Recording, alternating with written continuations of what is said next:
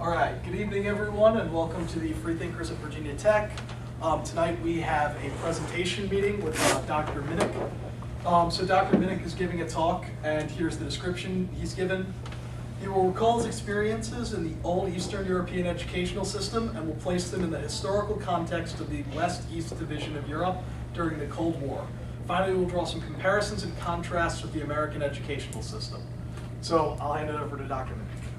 All right, well, it's a pleasure to be here, and it's my first time with Freethinkers, even though I've been a freethinker, I guess, from the beginning, from conception, from day one. So, okay, so I come from a country that doesn't exist anymore. It used to be called the Socialist Federative Republic of Yugoslavia, and it's broken now into countries that go from Slovenia, that's a member of European Union already. It's a country that borders Italy and Austria on the southern side. Well, Austria on the southern side, Italy on the eastern side. And then there's a neighboring country called Croatia, and I think they just joined the European Union. In the middle, there is a country called Bosnia and Herzegovina. And then there is a country where the old capital of Socialist Federative Republic of Yugoslavia is Belgrade, where my mom lives. It's called it's Beograd, which my city, but translated as Belgrade. That country is called Serbia. There is a sort of disputed area called Kosovo, the southern part of Serbia, and then the last one is called Macedonia. That's the country that borders Greece and Bulgaria. It's north of Greece and west of Bulgaria and east of Albania. Now, when you say Eastern Europe, it's actually not a geographical term. It's a Cold War term. I guess Cold War officially started probably with the crisis in the division of Germany, occupied Germany after World War II. As you know, the Soviet-occupied part basically became the German Democratic Republic, GDR.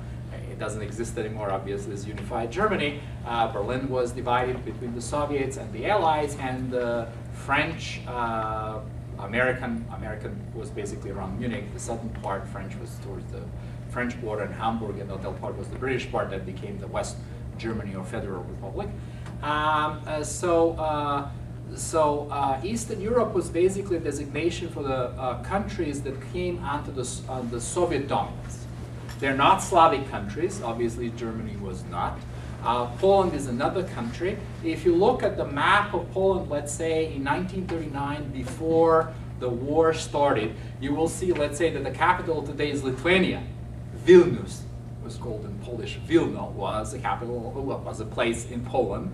Lviv, today's Ukrainian city in the western part of Ukraine, was called Lvov, and that was a Ukrainian, that was a Polish city, and they were sort of majority Polish population, whatever. It just got completely shifted, basically. The Soviet Union absorbed the territory, and so now you have Ukrainian territory and Belarus, and of course Lithuania. The capital of Lithuania is Vilnius, and so forth. There was a huge transfer of population. 12 million Germans were basically from Eastern Europe forced to leave. There was a movement between the Ukrainians and the Poles, between the Lithuanians and the Poles, between the Slovaks and the Hungarians, and so forth. So Poland definitely is not.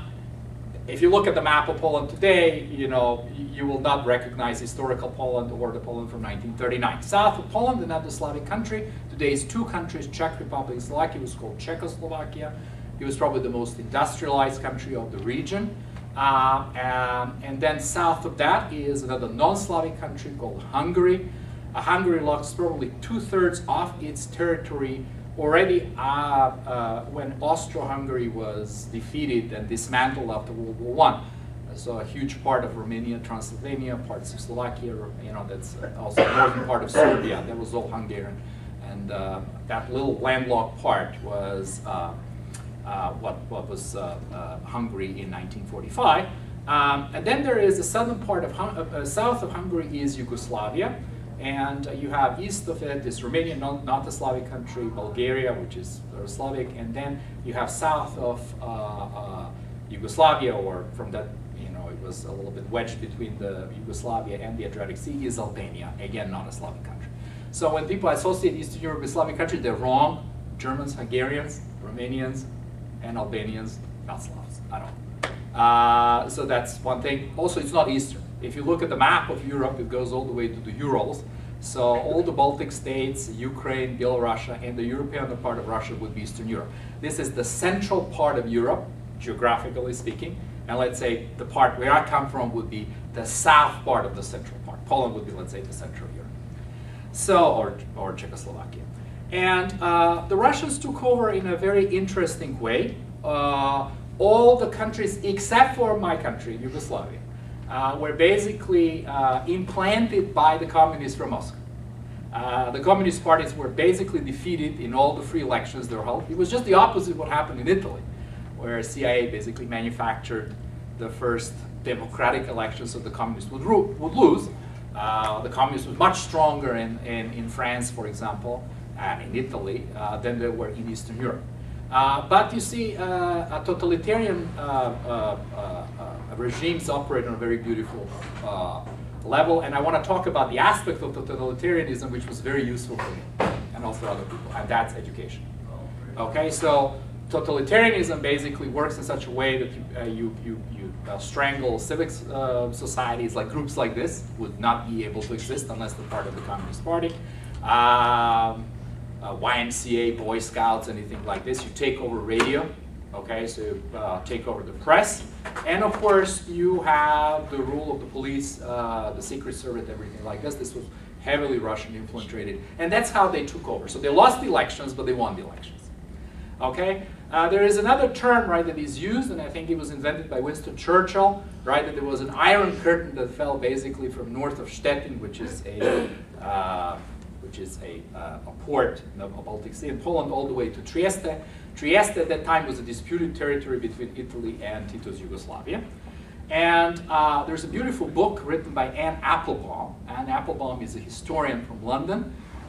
She won the Pulitzer Prize, I think, 8 years or maybe 10 years ago by writing a history of the Gulag, recommended reading. But this is a book that's devoted to the Iron Curtain and basically how this manufacturing of Eastern Europe happened. Now the interesting thing about Yugoslavia is, you see, the communists were not transplanted from Moscow. It was a movement that was a homegrown movement that happened during the war. Basically, the largest partisan movement, anti-Nazi and the Nazi collaborator, whatever, was organized around this guy who became the leader, and everyone knows his name is Marshal Tito.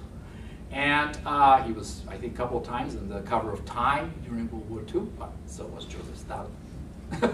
So all of the leaders, of course, of Eastern Europe were called Little Stalins. But the interesting thing about Tito was that, first of all, he controlled his own force, military force, and the police. He didn't need the Soviets. Okay, so he didn't have the Soviet troops on the ground. They came in a little bit toward the end of the war, but basically they were very easy. You know, he got rid of them. Okay. The other thing is, because he was part of the underground movement. For example, the second largest underground movement in Europe, which was Polish, was totally run by non-communists, mainly Catholics, and actually anti-communists. Okay, it's called Home Army, and was completely destroyed by the Soviets after World War II. But you see, Tito basically had his own army, so he could run the country, and he had a popular support. Partially, the reason for the popular support is that it's not just the German occupation, but a horrible civil war that happened between different religious and ethnic fractions, and you saw a repeat of that in the 90s. That was the ending of the thing that Tito stopped basically in 1945. Now, because he had his own control, even though he and the people under him were very much in the Stalinist mode, the way this operated was, you sort of had some type of democratic elections with other parties. So you wanted to show to the West the continuity of the system that existed between 1939, before the war. And then basically the communists took over. So this definitely happened in Yugoslavia. But an interesting thing that happened was the following. In 1948, as you know, Truman instituted this doctrine of the help of the Western Europe, right, to give huge infusion of funds, so that people who were basically in a completely ravaged continent would not fall prey to the left-wing agitators, right? And basically communists. And that as a response of that, Stalin instituted something which was called the Kominform. Basically, it was like the revival of the Communist International, but it was like the Communist Informational Bureau, which was, and all these countries were part of it. Remember, at that time, also part of Austria was occupied, and part of Vienna was Soviet as well. And it was not clear until 1955 whether they would go east or there would be a partition of Austria in sort of eastern and western Austria at that time. Anyway, so what happened with Tito is he joined this movement and then basically became independent. In other words, he got into a fight with Stalin and said, like, you will not tell me what to do, because, you know, I have my army, I have my people, I control my police. It was impossible for the Hungarians or any of these people, East Germans, to say, because they came from Moscow. They survived the purges. These communists survived the purges, and that's an amazing feat. Okay, because most communists were killed by Stalin, actually, international, in the 30s.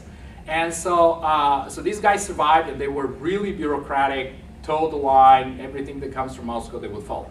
Now, what happened with Yugoslav communists, they basically left Comintern. And this is one of the first cracks that happens in the Iron Curtain. And usually when you see the Iron Curtain, it kind of goes all the way to Yugoslavian border and maybe goes the other way. Because kind of Tito formed a system which was a one-party communist rule system, but it was not aligned with Moscow. Another thing that happened is when NATO was formed, so when Marshall Plan was instituted, Stalin came up with Comintern. In 1955, when NATO was formed, well, Stalin was dead, he died in 1953, but Khrushchev, or people who followed, essentially, Khrushchev basically instituted what's called the Warsaw Pact. And again, if you look at the encyclopedias and the borders of the Warsaw Pact, you're not going to find Yugoslavia there. Still, it was part of that, how should I say, view of the world. What's that world of the view? And actually, my parents, both being communist, my father was basically, was born in 1934. So, during the war, he was young, but after the war, he was very enthusiastic. And with 16 or 17 years old, he immediately joined the party and so forth. And that was that it's very much as you look at any monotheistic religion. There is sort of a brighter future. You build, you work for that future. It's very optimistic, it's very hopeful, but it's not critical. Okay, it's definitely not free, it's not skeptical. It was called, the official philosophy behind this rule was something which is called dialectical materialism or scientific materialism. But the problem with this is that lots of aspects of science were not present there. And you have to become a scientist, like, and to know really what this means. And that is basically that you can criticize any opinion, that there is a free exchange of information, that there is no guideline from anyone. Well, in a communist system, this was not possible. Except that Tito also made a kind of a deviation there. So in some sense, he was a benign totalitarian. Of course, or benevolent. He dealt with people who opposed with him very brutally. Okay, but once he got, he had power in his hands. In some sense, he allowed things that basically were you could not ever dream that this was allowed anywhere in the Soviet Union or in the Warsaw Pact. So Yugoslavia was always treated by these people, let's say, my Romanian friends, Hungarian friends, the Polish friends, until the breakup of communism, as this wonder, because, for example, you could travel. There was no way you could leave the Warsaw Pact, get a passport or travel. You could emigrate, but no returning back. You could travel, you could work outside. There is lots of Gastarbeiters, the guest workers in Germany. They came from Yugoslavia doing all sorts of things. Then they will go back. Tito saw that it was economically beneficial. Okay, the borders were open to foreigners. Okay, now it is true, I hear from my American friends, for example, European friends, when they would come and visit Yugoslavia, let's say in the 70s and 80s, Tito died basically 79, 80, I forget now, but around that time, maybe 1980. And let's say if they would take photographs or something that looked vaguely associated with the military, with the police, then someone would approach them. So they were, right, there was a spirit of totalitarianism there, but on the other hand, it was not like, you would be put somewhere, all right, or that there was no traffic, no influence from outside, or you could not leave the country or anything like that. So it was a strange mix of something which looked like a one-party system, right? Not socialist in the sense that Sweden and Norway is socialist. Sweden and Norway are the only socialist countries in the world. These are pseudo-socialist countries. These are countries that had maybe an idea, but they didn't have the means. First of all, they were not wealthy, like Sweden and Norway. The population was not maybe as uniform. Just the preconditions for having progressive, open, socialist society just simply was not there. Now, you also have to understand that after World War II in Western Europe, right, pretty much everyone wanted a welfare state. The man who invented the phrase Iron Curtain lost elections. Here's this war hero, Winston Churchill. He loses to Labour. The same thing happened in France, happened in Italy, and that's why various parties, kind of from the right, but they were open to the welfare state, to some type of version, capitalist version of socialism, if you can call it that way, right? Usually called Christian parties or Christian democratic parties, were established whether in Italy or, for example, in Germany. Okay, it's a little bit different in Britain or France and so forth, but they were present, or the Nordic countries as well. And so there's this kind of interesting fusion of Christian ideals with socialists. They are Christian socialists. Obviously, very strong social democratic movement that existed even before the takeover of Eastern Europe by the Soviets. Now, in this totalitarian society, you might say like, okay, everything is restricted. Like you read the newspapers or you watch, let's say, we had 2 programs. Okay, you maybe had, I don't know, ABC, NBC, CBS. There was a couple other ones in the old days, right? But, I mean, we might argue today, do you have actually free press even here, right? Because if it's controlled only by a couple of people and so forth, you don't really have it. But the internet and whatever, maybe you might say you have access to that information. This was, of course, before that age. And you know, so you might say like everything you would listen to, it was kind of manufactured. You know, you would take the opposite statement of what you read, and basically that was the truth. Maybe true in the Warsaw Pact. In Yugoslavia, it was kind of hard to determine, right? What was true, it was kind of colored. Partially because of this amorphous way Tito conducted affairs. Now, totalitarianism did have one benefit all over Eastern Europe. And that, of course, happened over the history. Right? If you look at Jesuits and how they influenced the educational system, or whatever, you know, or I don't know, the Chinese Mandarin system. Whenever you have basically one person who tells you, or a group of people telling you, this is what you're going to learn, okay, you can actually benefit from it if it's done right. Okay, so let me tell you basically how the education was organized, because you know I have 2 kids who are Americans now, and I feel so sorry for them. Like I feel sorry for most of the students that encounter here. Okay, but let me tell you what this is. Okay, I'm not saying that this is the ideal educational system, because there are counter examples of this. If you go to a system, let's say, American is kind of related. Anglo system is Anglo-American, where basically you don't put too much control of things, but people just go on their own, and you know, if they're interested, they will do it. If they're not, okay, well, you know. So it's like an open, free, minimalist system, laissez-faire in education, if you want. This one was not. First of all, we didn't have any choice. Okay, the first grade, you start first and the second grade. You had 6 subjects, okay, and of course you have to wear uniforms and so forth. And I'm talking about every school. I didn't go to any special schools, all the way to high school. I will tell you, I went to something like special math education, but it was in a small city south of Belgrade. It was not the, you know, special school that you only find in the capital of your country. Okay, so it was something that you would find in many, many places around Yugoslavia. So first grade, there you are. First and second grade, you have 6 and you're graded. You're graded. You come in as a 6-year-old, and you're never told that you're brilliant, or that everything you do is a great job. And then they give you a little star, 3 stars, maybe 5 stars. Okay, everyone is an Einstein. No, you're basically, you know, immediately compared to other kids. They're real grades. Okay, you have mathematics, you have the civil creation, you had a knowledge of nature and society. Okay, that will be split in many subjects later on. You had your music, you had your art, and you had a physical education, the first 2 years. You also had a bunch of books that you had to read and write essays on. You're learning how to read and write, and you have to write an essay on a book. We had 6 in the first grade. Okay, it would be 20 by the 12th grade that I had to write an essay on. And I was just mathematically, technically minded. Okay, not even going into the language, you know, orientation. Okay, so the 3rd grade, what happens is basically that this knowledge of nature and society gets split into 2. Okay, knowledge of nature, knowledge of society. Okay, Then in the 5th grade, you get your foreign language. The most popular was English, not Russian. Then German, French, maybe Russian. My mom, her generation, she had to basically take also old languages, like Latin. Okay, I didn't have to take Latin, and definitely didn't have to take Greek. So basically what happened with the knowledge of nature, knowledge of society got split into history and geography. And by geography I also mean a little bit of geology. And I have to read the encyclopedia to my son to tell him like how the earth is built and so forth, because no one is going to tell him. Okay.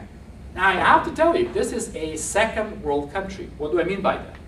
The first statement that you can read about the United States, I read in the encyclopedia, is like the United States is the wealthiest, the most powerful country in the world. Right? We definitely didn't live in the wealthiest and most powerful country in the world. So, for example, if you go to your typical classroom, in a typical classroom, you're not going to find smart boards, computers, and all these things that, let's say, American kids would have today. And definitely they had in the 5th or, let's say, the 70s, other gimmicks compared to us. Right? Very Spartan, very theoretical, very book-based. Okay? Because there's basically no money for investment into anything else. Okay?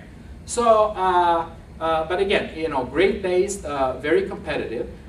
In the the 5th grade, when you started your history and geography / maybe geology, if you want, you also studied the foreign languages, but you also started something which was how things work.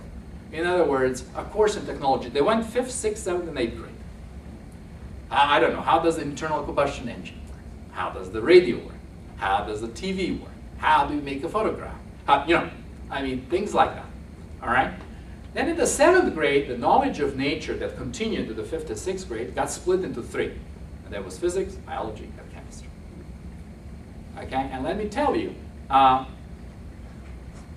this continued because, for example, I had biology, chemistry, and physics, 7th and 8th grade, then what you would call 9 and 10. Then I continued physics 10th and 11th, but I also had chemistry and whatever, 3rd of high school, right? So I basically had 5 years of chemistry, 5 years of biology, and 6 years of physics.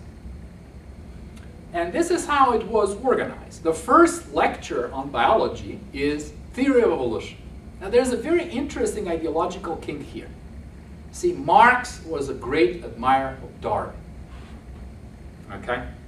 And so in some sense, the theory of evolution, Darwinism was absorbed by this official philosophy, which is called dialectical materialism. But if you went into the Soviet Union, okay, they actually believed into something which would be some form of Lamarckism. I mean, it would be, let's say we mold Dan over there over the next 30 years and we get a new Soviet man. It doesn't have anything to do with natural selection. That's why quacks like Lysenko, who was basically this guy who didn't even know any biology, completely destroyed biology as a science because he was a friend of Stalin and he could tell him like, well, I'm going to get you crops because, I'm going to plant this and this and, and that is going to give a new crops and it's going to be something incredible. You can believe in genetics.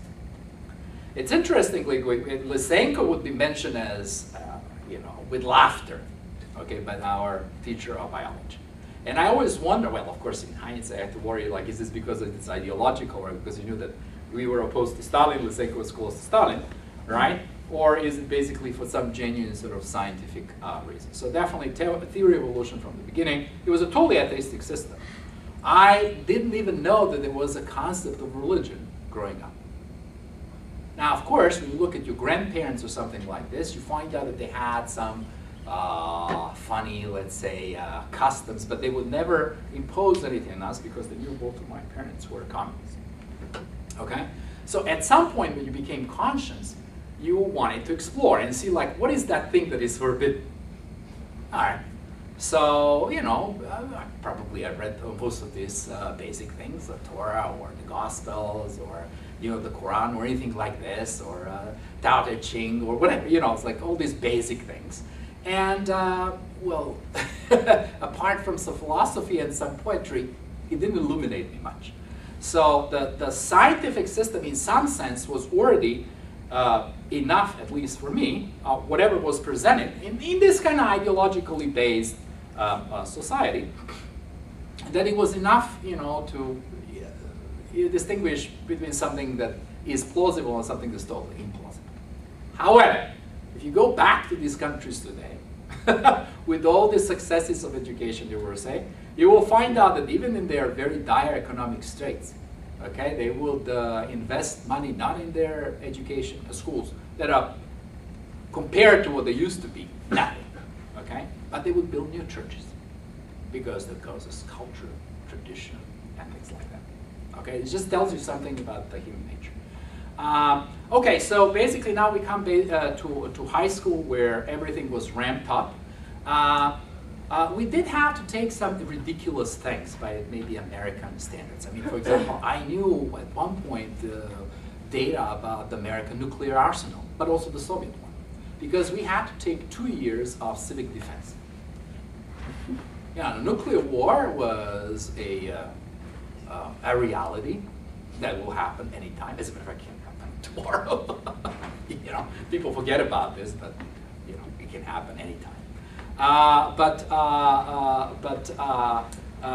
that time, it was there was more hype about it. It was more in the press. There was this tension between the West and the East and so forth. And somehow, right, we were in the middle or in between.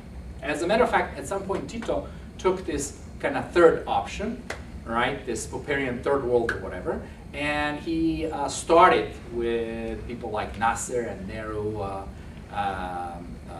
Nkrumah and people like that, the non-alignment movement. And then that was completely hijacked by Cuba and so forth, so it's different. But it was started in the 60s not as a communist movement, but it was basically, third world countries, even though maybe Yugoslavia was a second world country. I mean, we had running water and things like that, plumbing or whatever, as opposed to some very, very poor places. Okay, so you get to high school, and you get this civic defense, where you learn how to throw bombs and how to shoot live munition, and then you learn ridiculous facts about, I don't know, the Soviet arsenal, the U.S. arsenal, the NATO arsenal, the whatever, Warsaw Pact arsenal. It's crazy stuff that, of course, I forgot because it's relevant. But I don't know if this trained the memory or any which way, but I can remember lots of things, especially bizarre things in physics. And it's possible that I got these sort of mnemonic devices because I was learning bizarre things that I forgot, right? The things that I don't really care about. There was also the beginning of philosophy. Okay, first, second, third, and fourth year of high school, we had philosophy. We had a history of philosophy starting, it was all Western-based, right? It was all Western-based, very Eurocentric, starting with Greeks, going all the way. But in some sense, it was predestined. I guess the Protestants would use that, right? It was predestined to go into Marxism, which was the peak of everything. Okay. But on the way, right, to Marxism, you learned lots of things. Like, for example, we had to read Adam Smith and The Wealth of Nations. Because Adam Smith and David Ricardo, all these Scotch economists, are taken as a precursor of Marxist thought. The economics, of capitalism and things like that. Or the German idealistic philosophy, Kant, Hegel. You had to, because, in some sense, Marx came out as a Hegelian, but sort of materialistic version of Hegel, right?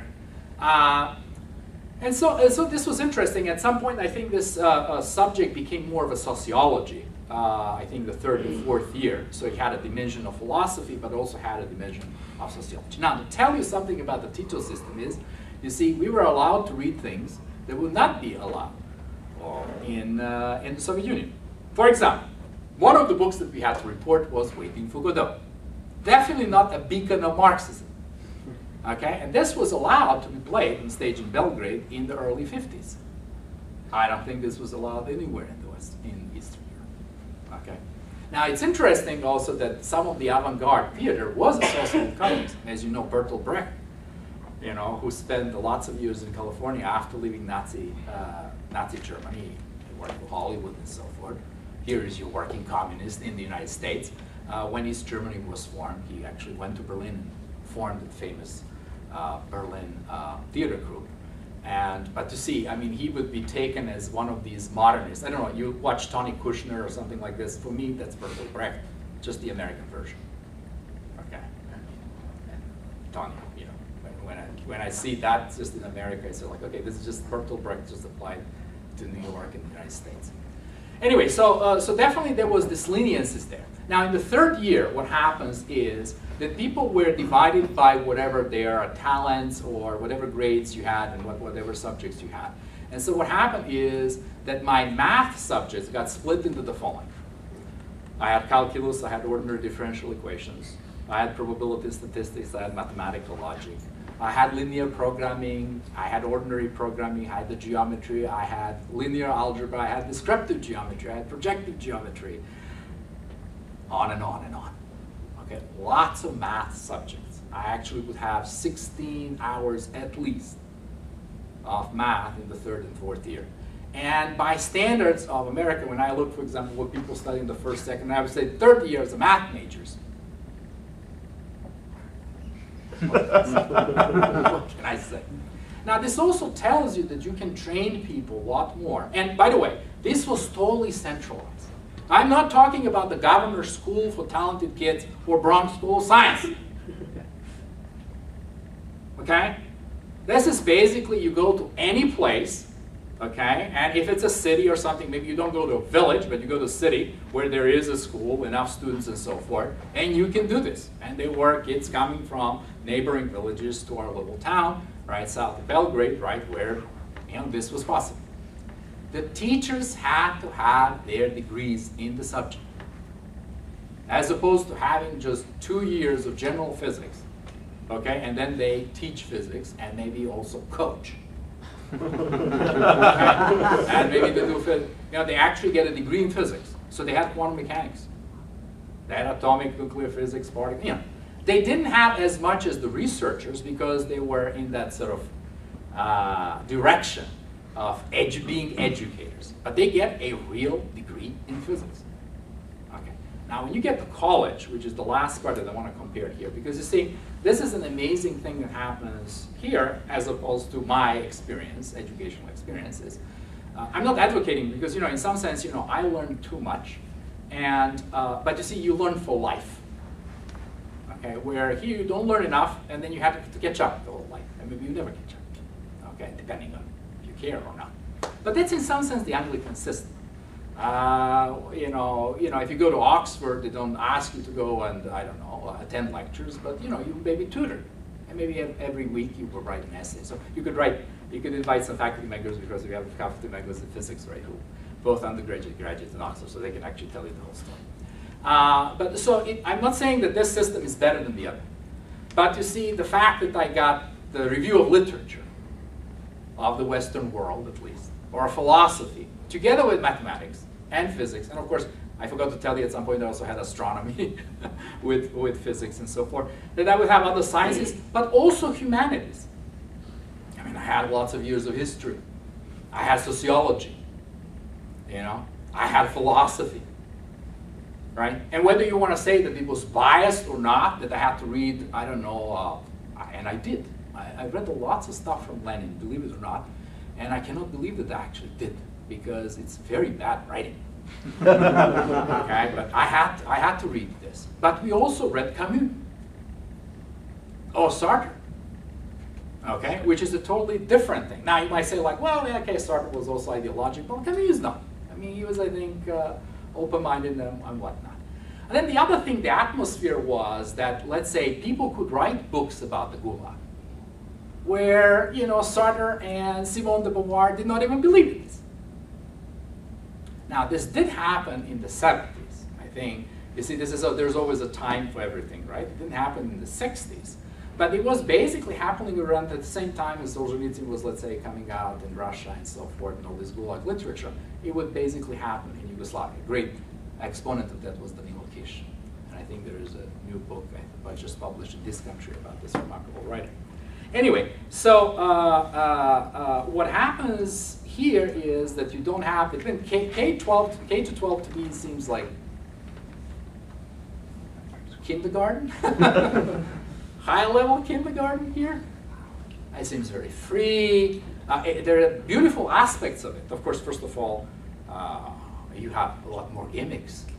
I mean, I had programming. We never had a computer. The only computer my friend who now lives in Miami had was this Texas Instrument, and I forget which one Texas Instrument. Remember reprogramming it to invert matrices. It took it a whole night. Then there was a Sinclair ZX. I don't even, you guys don't remember, but maybe older members of the audience will remember Sinclair ZX. I mean, this is before the first Mac, okay? And so what you basically did is I learned a lot of hexadecimals. Okay, so you really learn how the machine works. Okay, so old style programming, you can go way back with, I guess, von Neumann or people like that who were thinking in that way. So, so yeah, you don't have the gimmicks. You don't also have distractions, right? All sorts of activities that you can go to. There was very little choice. The only subject that I could choose was basically happened in my 5th year of college. Everything else before that time, and you know, I basically had 10 subjects per year in college, like around 50 subjects for 5 years, plus I had to write a diploma work. Okay, I had 3 years of mathematics, even though I was an electrical engineer. Okay, 3 years of mathematics. It was 3 years of general physics, plus all the other physics that physicists get. Plus, of course, your engineering subjects. Motors, telecommunications, you name it. Circuits, what? Okay, if you ask me now, lots of this stuff, if I've forgotten, obviously I've forgotten, right? You don't practice this, you forget. But of course, does it give you some type of feel that, you know, if someone mentioned, I don't know, the other day it was a colloquium, someone mentioned a paper by Moore or Shannon, and I knew that paper about how to build a reliable thing from unreliable components. A very famous paper for electrical engineering, right? But, you know, you take a generic physicist in America, if they know about this, probably not. Okay? So you would know you have this breadth of knowledge and also breadth of interest. And this could be a curse, and this could be a bonus. And I think I sort of always struggle with these two things. Now, what happens, of course, is the American college system, and especially American graduate system. There was no graduate school there. Okay? And I came to graduate school here 25 years ago. Okay? Is simply without comparison in the world. And I'm not patting anyone on the back. But basically, American universities, their wealth, the research that's done, the quality of people involved, the results produced, it's just overwhelming. So when you get to graduate school, there's absolutely no comparison. But you see, it starts basically from nowhere. K-12 is almost vacuum. College gets much, much better, depending where you are, right? There is this difference between the Ivies and the biggest states and then whatever, right? So there is this, definitely, there's this hierarchy, right? And then the graduate schools of a few big research universities, so forth, pretty much I don't think it matters much, Ivies or big state universities, so forth. They're all extremely good. Whereas something like that simply did not exist over there. There were no facilities. The people were not in the field. You know, to get scientists or to get humanists or anything like this, you need a critical number of people. People are isolated there. I mean, you can read until you get blue in your face. You know, all sorts of things. But the question is, what will you produce? Who will you interact with? Right? There's no community. There was no connection. Right? So partially it was the lack of funds. Partially is basically the fact that they were isolated and so forth. And lots of people, especially if they were good in college, of course, came here. Like, you know, they come elsewhere to this unique system. So it's an interesting comparison, right? Vacuum, something very good, and something exceptional, right? Where you have something pretty exceptional. I would say I have this phenomenal memories, especially of high school. The stuff that I learned there, from non-Euclidean, I mean, you know, and the first class in chemistry starts, periodic table is based on quantum theory. Quantum theory is a Schrödinger equation. What's the Schrödinger equation? So I go and buy a book on quantum theory. And then I struggle and so forth. Someone didn't want to, and they just learned what was written in the chemistry book. And the chemistry books, biology books, or whatever, they were written by real professionals. Okay, this would come, I don't know, maybe not from the Academy of Science, right? Because there are so many Academy of Sciences for each of these countries that now exist, right? But it would come from some centralized place where people knew what they were talking about, and they wanted, for some reason, to transplant all this huge knowledge to young people, right? So you had excellent textbooks and you had excellent teachers, And if you were lucky to have also good classmates. The other thing, the system was very competitive. You probably heard about Olympics and physics and math and so forth. All of this stuff, it started in Eastern Europe. There was a great tradition that existed in Hungary even before communism, and in Poland, and then of course the Soviet Union and so forth. And at some point they just ruled. Because then once the communist system went down, okay, it's a different story now. So we were always competing in something, whether it's history or math or physics. I even competed in poetry or things like that. Always these outlets. These what you would call clubs, but there was nothing like this. Okay, that if it was something like a free thinker, eyebrows would be raised. Because what do you mean? Are you challenging something, our system, or whatnot, right? And so from one side, I have these remarkable memories of this phenomenal educational system that basically, gave me the life of the mind, right? But then on the other hand, I think I benefited from the other one, right? Which is at the critical junction where I think people got frustrated with the one-party system, even of the Tito side, which is basically when you're in your 20s, right? When you're full of life and you're looking for opportunities, and then you find walls. I think there people would find walls, whether they're professional or otherwise. Here, the transition here was fantastic because I'm getting from excellent to excellent. So in some sense, I had best of both worlds. And it's amazing to me how these structures operate, that on one side, that they're totally complementary, right?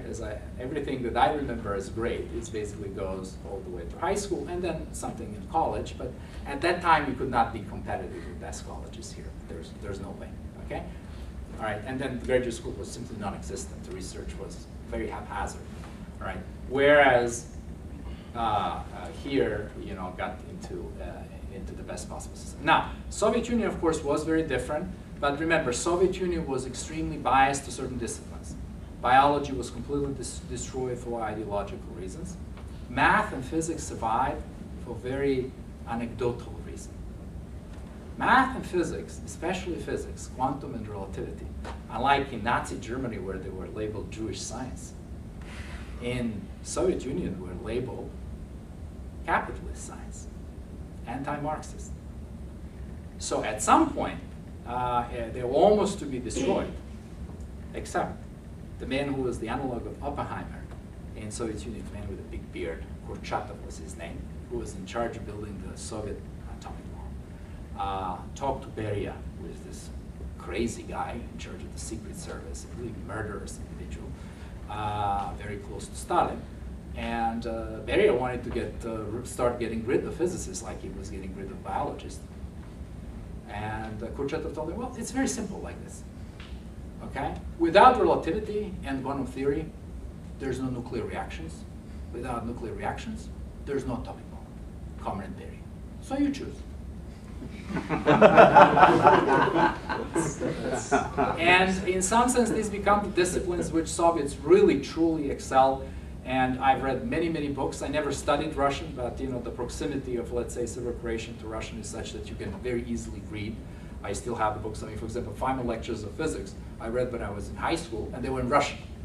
And they were broken in little, like, it's not 3 big books, final lectures of physics, but they were, I don't know, 9 books or something broken into various volumes. And, paper would be, I don't know, a little bit of white paper, then they run out of white paper, then they have a little bit of yellow paper, then they run out of yellow paper, a little bit of green paper, right? So the presentation was not that great, but it was very cheap, it was available, you could purchase it, so yeah, that was my connection with the Soviet system. But otherwise, it was very different.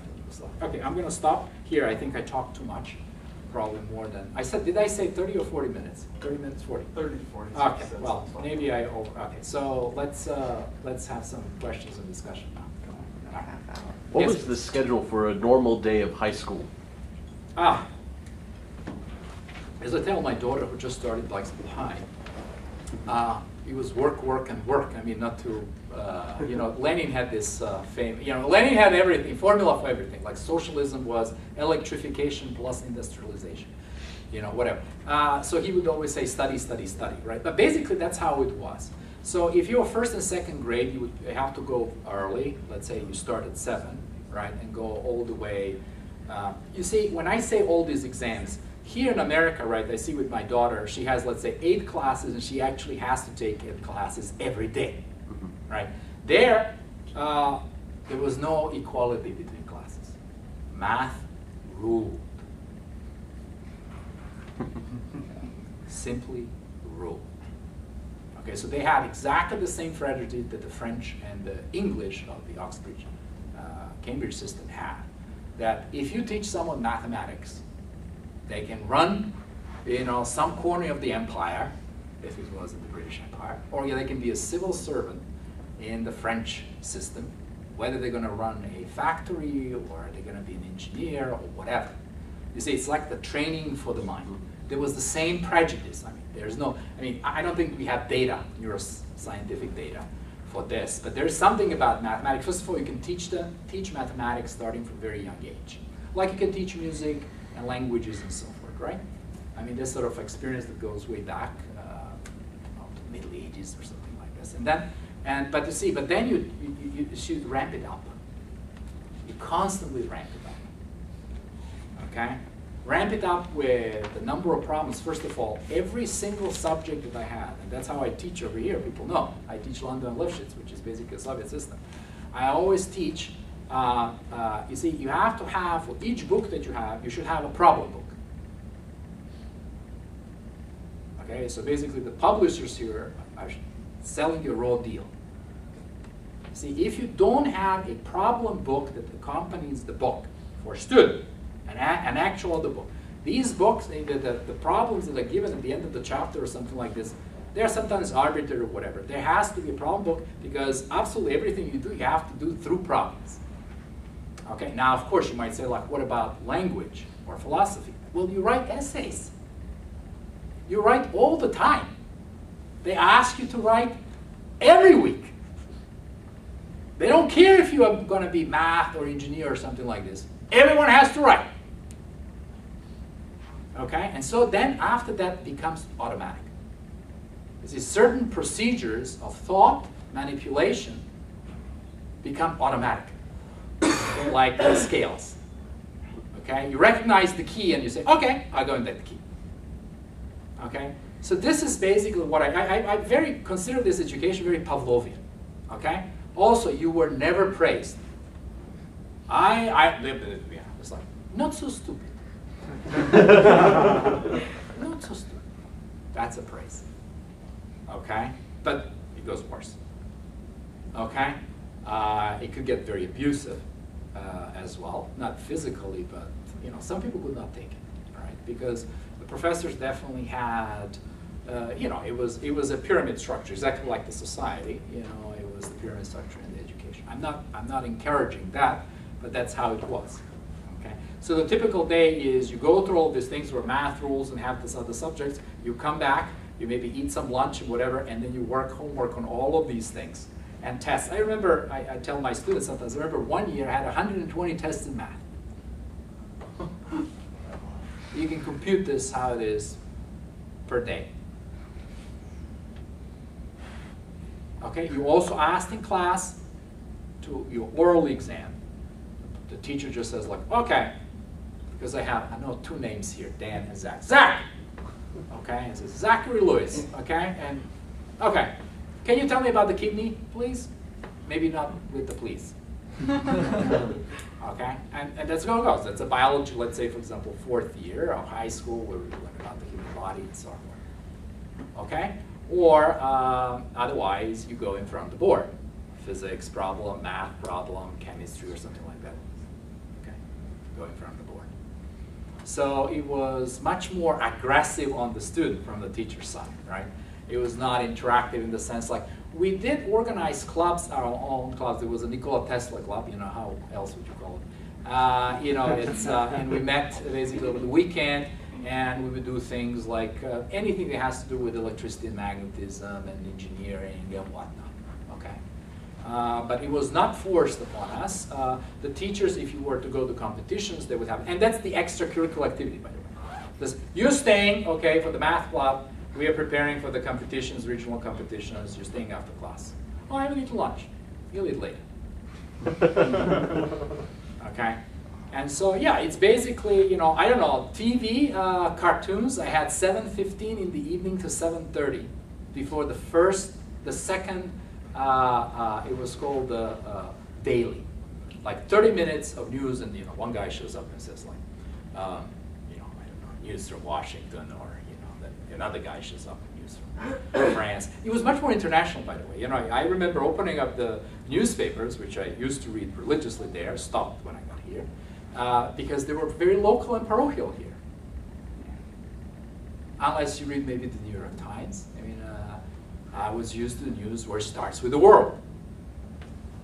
And because it starts with the world, you feel you're part of the world. One of the things that you don't feel in America is that you're part of the world. How would you feel part of the world if you never heard about the world? Right? So you see, if you don't have a feeling that you are right, I mean, this is always, that's the thing. If I tell you, for example, oh, everything is about the individual, it's for you, and so forth. Okay, the only community that you have if you go to church, or maybe some other club, or something like that, or something like this. But let's say you're not part, you don't have a service for the country. I had to serve for a year in the military.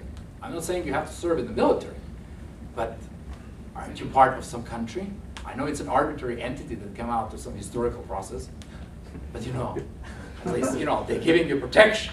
All right? I mean, you know, it's like, so what are you doing? What are you giving back?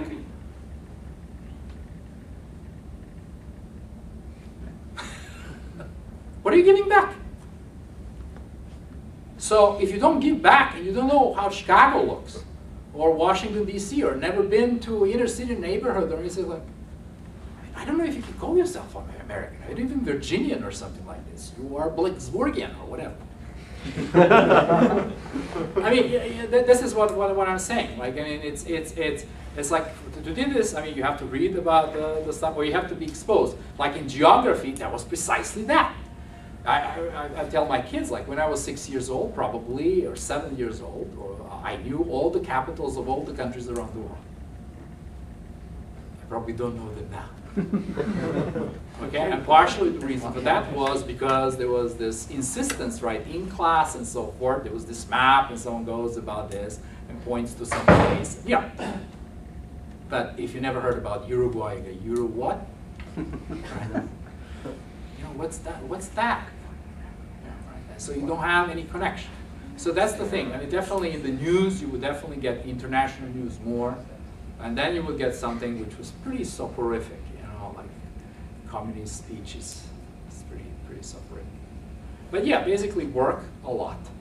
Going to school, work a lot. Yes, there was playing. You know, there was going and playing soccer or whatever. You know, it's not, you don't have any freedom for play. Yes, you do, but there was also a lot of work, and definitely a lot of homework, and a lot of testing, and lots of study. I just remember studying a lot. So, yeah. So how was the social atmosphere different than the social atmospheres in high schools in America? Well, I've never been to high school in America, but now I'm watching a person very close to me going through this. And of course, my wife is American, so she told me all these things. And so as I understand from not first-hand experience, it is very much a social experience. And especially high school seems to be the time for social life. Did people fall in love with each other or have? Yes, they did. Because, hormones and hormonal change is universal, right? It doesn't depend on the system. But definitely there was no time for doing things that I hear American students do in high school, and because they have so much time. And I've watched a lot of American coming of age films, which is sort of these high school things and whatever. And it's a special time in someone's life, but I have to see there's a lot of how sort of drifting off. There was this film from Austin where my wife grew up. It's Slacker. It's like, okay, well, yeah, let's go. Spend some time with some guy. Let's go to a cafe. Let's drink coffee. Let's go down. Let's drive. There's the big deal about driving. Come on. To have a car in high school? Crazy. You'd be lucky to have a car later on, right? I mean, so I learned to drive when I got here. Okay, so yes, the fact that you're mobile, that you can hop in your car and drive whatever you want or something like this, yeah, definitely changes the dynamics. Yes, please. We're going to do breaking this group. Yes, you want to So- do the Yeah. break. Okay, good. All right, let's give our speaker, Dr. Minic, a round of applause.